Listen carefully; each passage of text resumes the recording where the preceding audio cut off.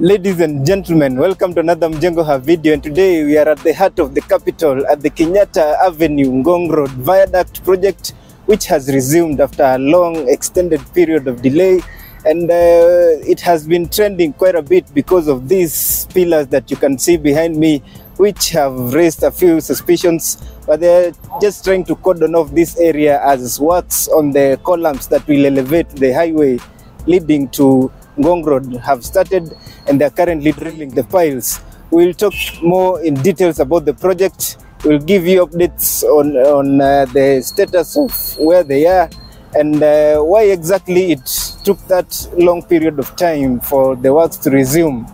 Welcome. If you're new to the channel, please make sure you subscribe, and let's go. There have been several initiatives to decongest the Nairobi Central Business District, and the Kenyatta Avenue Ngong Road Viaduct is among the most outstanding ones in recent times.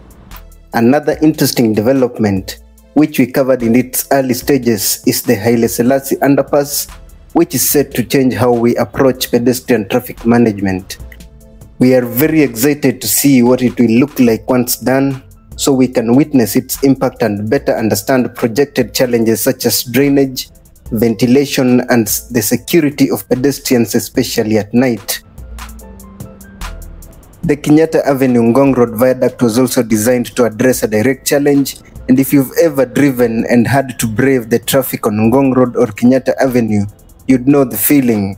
The constant gridlocks at the roundabouts and intersections, the hours lost, and the frustration of a commute that should be short but feels endless. It's a daily battle for thousands of Nairobians, especially those commuting to and from Upper Hill, and it's a bottleneck that has held back the efficiency of the city for far too long.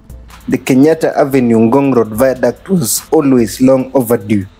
A viaduct is an extensive structure which normally consists of multiple spans that carries a road or a railway over a valley, low-lying area, or even another road. A flyover, on the other hand, is generally a bridge that allows one road to cross over another, usually at a junction, to avoid traffic congestion, like the Ngong Road Nyerere Road Flyover. The first viaduct starts right here next to the Kenyatta Avenue roundabout with the Uhuru Highway, and it's a dual carriageway designed to soar high above several critical intersections, including those with Processional Way, Nyerere Road, and State House Road, before it touches down near the Shell petrol station in front of Integrity Center. If you've been past Milimani Low Courts, you've likely seen those imposing concrete columns and steel decking that have been standing there for a while. That's the other end of the project. This second viaduct will join Ngong Road, allowing a seamless flow of vehicles heading into the CBD, completely bypassing the ground level traffic, and this will be very good news for those leaving the Milimani Low Courts area heading to Ngong. As part of this comprehensive plan, the project also includes crucial drainage works, dedicated cycling lanes, and new pedestrian sidewalks on the ground level, making it a holistic upgrade for the city's urban mobility. We're also seeing road expansions in other parts of this corridor, including the areas around the Roads Ministry and Maji House. Once complete, a trip that used to take up to 40 minutes in this corridor could be reduced to less than 10 minutes. The main contractor is in the crucial pile driving phase here at the Kenyatta Avenue end, and the area is now cordoned off, and CBD bound traffic will be fully shifting to the left side so that the works on the columns can continue safely.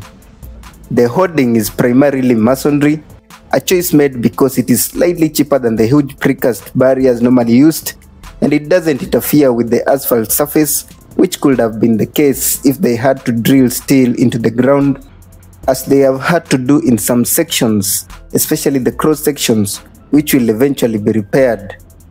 When the temporary walls went up, public speculation about land grabbing and illegal construction ran wild on social media. KURA had to step in and clarify that these were simply temporary safety barriers. A viaduct of this size needs a deep foundation to be stable and safe. Pile foundations are like giant reinforced concrete nails driven deep into the earth to transfer the massive weight of the structure through weak soil to a more stable layer of rock or hard soil far below. Engineers truly enjoy this. They are also currently using a hydraulic breaker to excavate the rocky areas on the left side, which is part of a larger holistic upgrade. The Nairobi County Water and Sewerage Company (NCWSC) is the client, with Warren as the contractor for the sewer line that is being expanded on the left side, which was previously a bit inside the road. The client for this undertaking is the Kenya Urban Roads Authority (KURA) as mentioned, and the contractor is CRBC, the same company that delivered the Nairobi Expressway and the SGR. They are very popular in these spaces. Kazi yao hukuwa safi, and they are doing an amazing job at Talanta Stadium. Their capacity is next to none, and as always, there is a hope that Kenyan contractors are taking serious notes. The project is being overseen by the consulting engineers from the Runji Consulting Group, with engineer Benjamin Asin serving as the resident engineer.